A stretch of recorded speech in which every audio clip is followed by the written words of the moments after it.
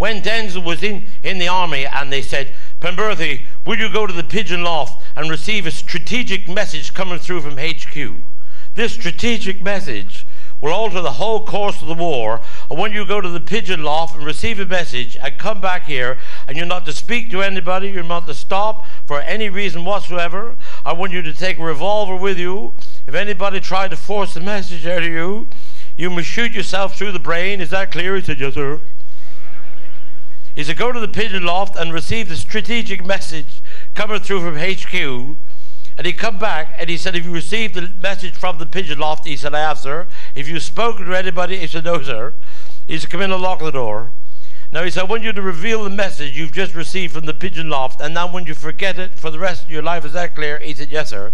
He said, would you reveal to this committee the message you've just received from the pigeon loft? He said, I will. So,